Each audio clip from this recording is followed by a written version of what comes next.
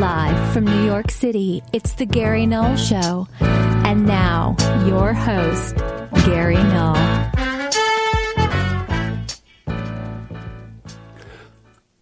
Hi, everyone. I'm Gary Null. Today, we're going to speak with a person who is probably the leading attorney in the United States in helping to defend freedom of choice for parents who do not want to engage with mandatory vaccines. His name is Alan Phillips. Alan, I've interviewed several times, and the reasoning is that if they're going to go after the person who is considered the best in the field, and he is probably the best exclusively practicing vaccine exemption and waiver law, and individual and legal rights on vaccination policies, then they're going after him to send a message to everyone else. So we're inviting him on to hear his story and see what we can do to protect him and also seek justice. Needless to say, this is where all of the citizen activist journalists can come in after you hear what he has to say and who's against him. We can expose those people and will. Also today, part 2 of global warming, We're Screwed. My newest article, along with Richard Gale, on this topic, and it's different. Today, what you'll hear is a completely original, different perspective on how to deal with the environment. I have not seen, heard anyone talk about this in the past, and yet this is the 1,200-pound gorilla in the room that no one is acknowledging. And if time permits, I'll also be addressing one of the two callers about shouldn't we at least understand that it's better to have someone like Hillary Clinton as president than Donald Trump, so the lesser of two evils should get an exemption, a pass. Okay, that's one of our listeners' perspective. I'll share my points of view. We always begin with the latest on health and healing. From West Virginia University, a group of scientists were studying how to improve certain biomarkers of cellular aging and Alzheimer's disease. And they published the results in the Journal of Alzheimer's Disease, and it's about experiencing memory loss. And they found that you can improve memory, cognition, sleep, mood, and quality of life with these biomarkers. They looked at 60 older adults with cognitive decline, and that's a condition that may represent a preclinical stage of Alzheimer's disease, and this is a randomized clinical trial. And by the way, what is very frustrating for those experiencing cognitive decline is you don't remember what you forgot. As a result, someone can say, I didn't say that. Yeah, you did. No, I'm certain I didn't. No, you said it every minute for the last 20 minutes. And they look at you. They think that somehow you're disconnected from reality, and no, this is what happens. They can have the same conversation multiple times. They can forget that they've shared something with you or done something. It can get really bad. I'll tell you how bad. A close friend of mine, a very well-known person, a very loved person. He's just very thoughtful. Always has been. I've known him my whole professional career. We kind of started off together. Met at a Park Avenue party where someone was trying to reintroduce, after 30 years, the old Gertrude Stein salons of Paris, where you'd have Hemingway and D.H. Lawrence, whoever you would have. Well, it wouldn't have been D.H. Lawrence at that point. But you would have had some remarkable individuals. And we had, at any given party, about 15, sometimes as many as 20 people. But you'd only have one person who would cover a given area. If it was history or an adventurer who had traveled around the world and gone to some remote country and brought back interesting insights. If it was a linguistic expert. But these were formidable intellects. I was always just in awe of how deep their thinking went. And it was always hosted by wonderful, exuberant, optimistic former debutante who had the good fortune to have enough resources to have an apartment that we could all have dinner in. Drugs were absolutely forbidden. If you got drunk, you were never invited again. Vulgarity was not acceptable, as one woman said when someone went on a rant once. I think it was Norma Mailer. Anyhow, she said, the Marx Brothers are funny. And they're funny because they found a way around the Hayes censorship rules by just being more clever. So if you want to say something that offends us, say something offensive. If you want to say something that entertains us, enlightens us, say it in a way that does not offend us. I thought that always stuck in my mind because I started seeing some comedians go from being very clever, and I really appreciated their humor, just being vulgar.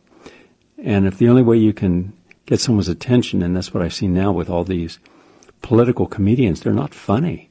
Am I the only one noticing? They're just not Colbert. None of these people are funny. They try to be ironic. They try to be insightful. Well, first you have to have an intellect before you do that, and they just don't. Choose another career because that ain't working. In any case, that's where we met, and this person would talk about art. And tell you what kind of guy he is.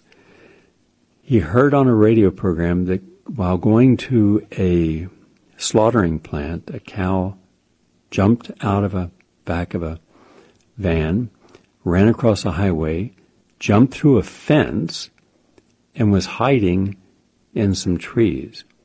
So they went to get him. And so he made a call, and he said, don't kill that cow. Any creature that wants to live that bad deserves a life.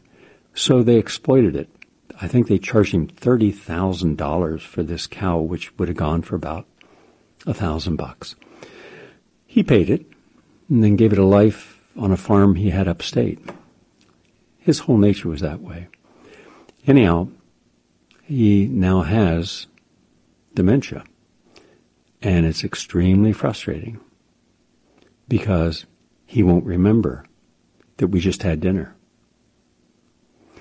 Unfortunately, not in a situation, and this is often the case, fully supported by family to reverse this using natural techniques. Which leads me to a larger issue. I'm going to guess about 95% of the people that I counsel throughout my career have not had the support of their family members. In some cases, it has been their family member, one family member, who did support them, but the others negated it. There's a very famous French director, one of the top 5 French directors in cinematic history in France.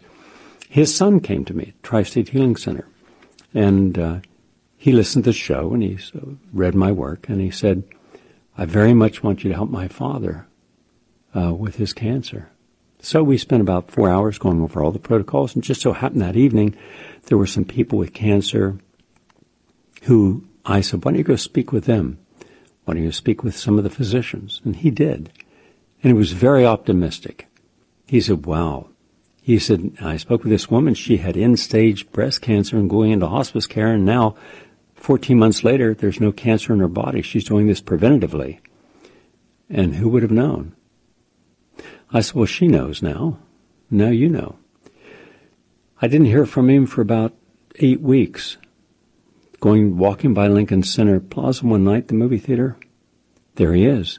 And he comes over, he says, I'm so frustrated because his wife refuses to even think about alternative therapy, and yet he's terminal. I said, well, look at it like this. He knows he's terminal. Everyone in his family knows he's terminal. He's seeing his friends and family because he's terminal, may not see him again. What does anyone have to lose? There's no downside. If he's going to die, he's going to die. Why not try something where there's a reasonable chance that he could improve or reverse it? And there was that family member who said no, and said no with an attitude.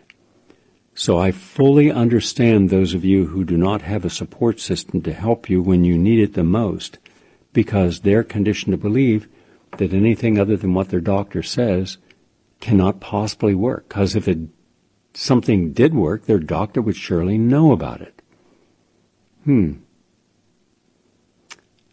We have an audio clip.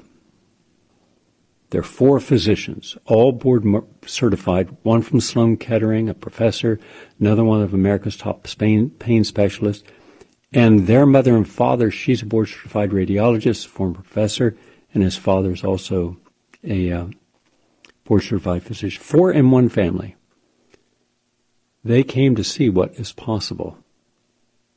They left with a whole new mindset. What would happen if we actually had open civil discourse of allowing different points of view to be shared and challenged, as they should be? But we don't have that at this time. I'm writing an article on it. It'll be done in the next couple of weeks, and I'll share it with you. Anyhow, the good news is if you do something this simple, you can actually impact the beta amyloid in the brain, and you can also help by stimulating some of these markers. And this is over a 3-month period. And one is the length of the telomere, T-E-L-O, mer, M-E-R-E.